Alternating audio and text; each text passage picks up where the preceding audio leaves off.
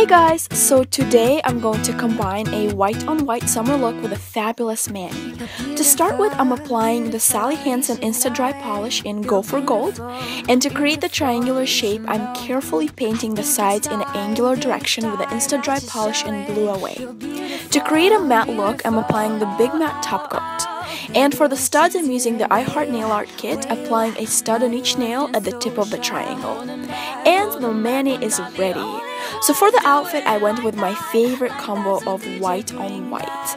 I paired a flared, playful skirt with a graphic sweatshirt with green cobalt blue details.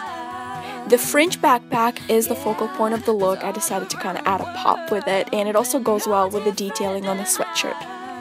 The mani also goes perfectly with the look, as it is put together and sporty at the same time.